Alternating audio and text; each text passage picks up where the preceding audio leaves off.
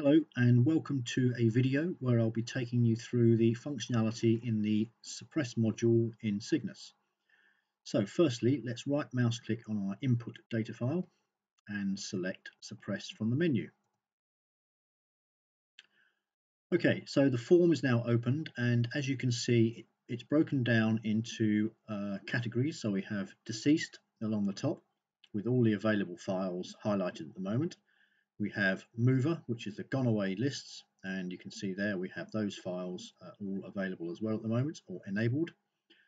We have one preference list, which is the mailing preference service, and we also have some company lists from the reg group, and they are the business suppression file broken down into the various categories, as you can see here.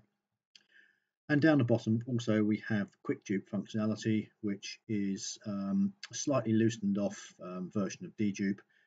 It's not designed to be a replacement for dedupe purge, but it's just an alternative quick dedupe capability that's available for you. Okay, so what should we do? First of all, let's run a deceased suppression process. So we'll turn off the mover files, and to do that you just click on the button and that releases them all up, as you can see, so they're all turned off. We'll release the preference one, and we'll also turn off quick dupe by just clicking on that button as well. So at the moment, as you can see, along the top we've got the deceased option still enabled with all the files set to be run against. Before we do that, however, let's have a look at some of these options here. We have the practical setting, which if I right mouse click gives you another option, which is overkill, which just loosens off the matching levels a little bit to give you a higher match rate.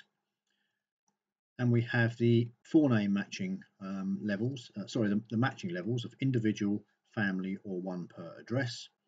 And we have the forename matching levels of loose, moderate, strict, and ultra strict. And just to quickly give you an idea of what that means, with loose, for example, you might match a Mr. Smith against an M. Smith, whereas with strict, for example, you would have to have Mr. M. Smith and Mr. M. Smith, or Michael Smith and Michael Smith, whereas with loose, Michael Smith wouldn't match with M. Smith. So there's a bit more information about these settings in the user guide. Okay, so there are our options. So let's run against all of the deceased files, and to do that we just click save and click run.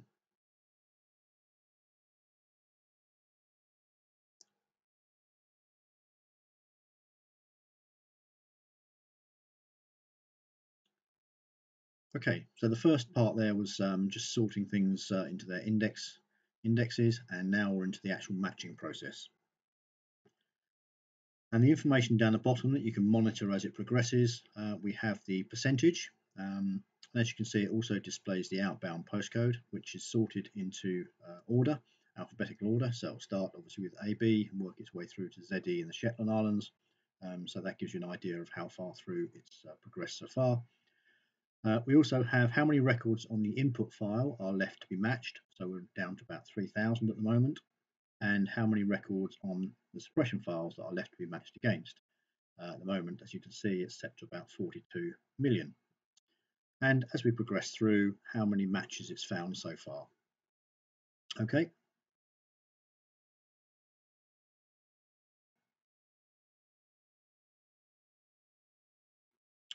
Okay, so that's about come to the end. And so far, as you can see, we've got 289 matches, 290. And there we are. Matching process finished. Okay, so let's take a look at the results. Now there's a couple of things to consider here. First of all, you can look at the results interactively, or you can look at them on a report. So first of all, let's have a look at the actual matches themselves. So click on that button, and there we can see on the left-hand side we have the record from mortar screen in this case, and on the right-hand side we have the record that it's matched against. And you can flick through by using these navigation buttons to have a look at the matches. The next button, this next suppression category, jumps to the next category as it says. So from mortar screen we'll jump to TBR, and then from TBR we can jump to NDR, for example, and you can work your way through the various files just to make sure that you're happy with the matching. And this button here, just to let you know what that means, you can jump directly to one of the categories. So if you want to go and have a look at obit matches, for example, you can select that, And there we go, we're into the OBIT matches. So on the left-hand side is the record from the OBIT database, and on the right-hand side is the person who's matched against it. Okay, so let's close that down and take a look at the reports. So click on the I to load the reports. Just expand them a little bit. Okay, so in here you can see we've got all of the data sets listed in this column here, the number of records in each of those data sets, and how many records have been dropped from each of our against each of these files, totaling 291. Flip to the next page. This gives you the hierarchy. So MPS deceased was at the top of the hierarchy, then Experian mortality and multi-screen, etc.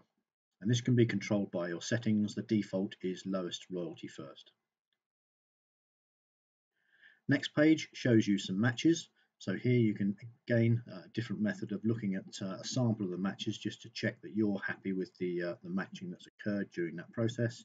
And you can flick through the various pages just to make sure that you're happy. And if we click to the end, in here you can see the charges. So for MPS deceased, for example, where we've got one match, there is 0 royalty.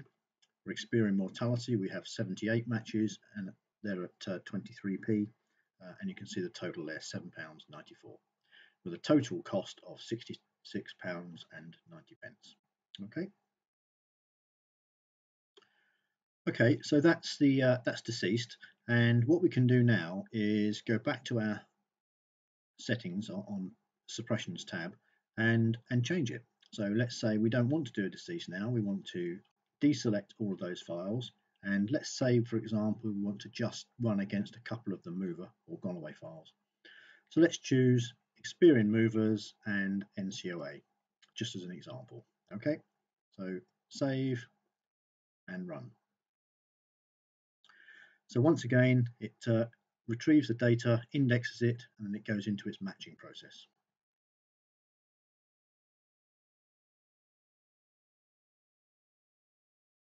And once again, you can see progress, how many records of our input file are left to be matched, and how many on the gone away data sets are left matched against. So here you can see we've got 138 million records left to be matched against. Okay, so let's chase that through.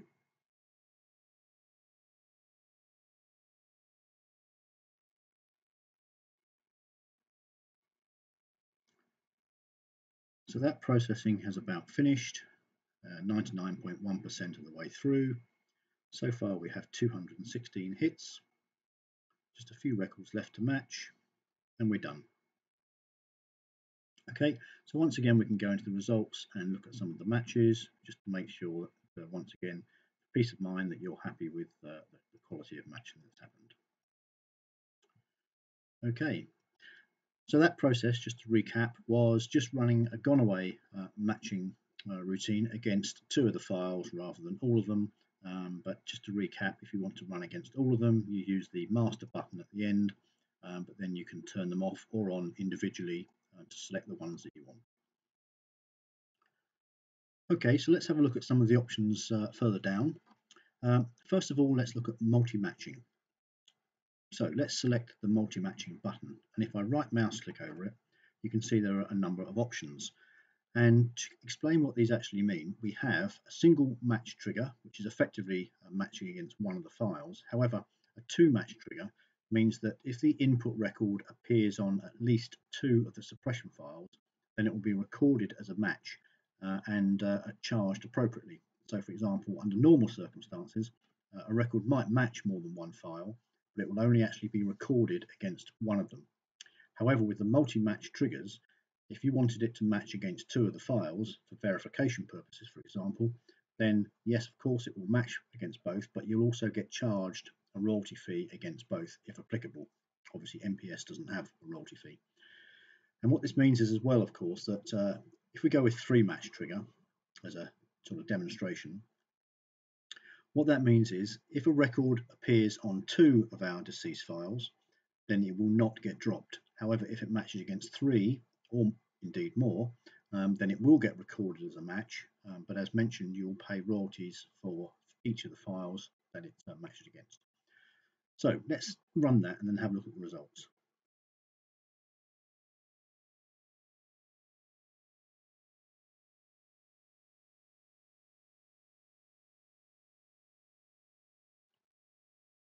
Okay, so off we go.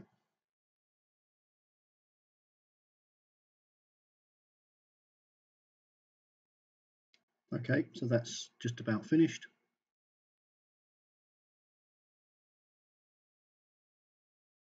So let's have a good look at the results. Into the matches again, you can just see there before or the record from the database and that record from the input file.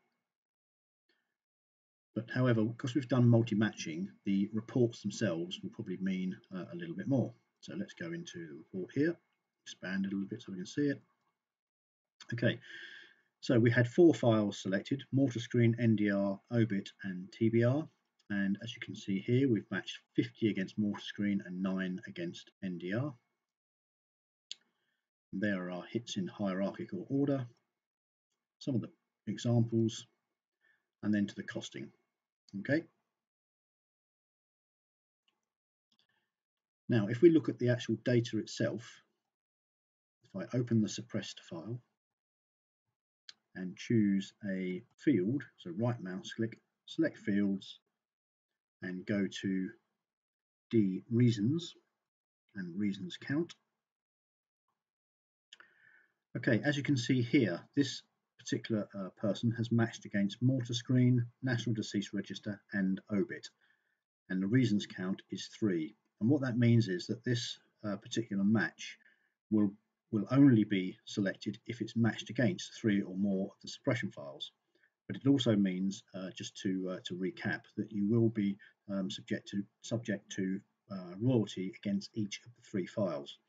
However, what it does do, of course, it gives you a little bit of reassurance that this particular person is on these files in a legitimate way, because they are appearing on 3 of the files at the very least. Okay, so that's multi-matching. We'll go back to the suppress module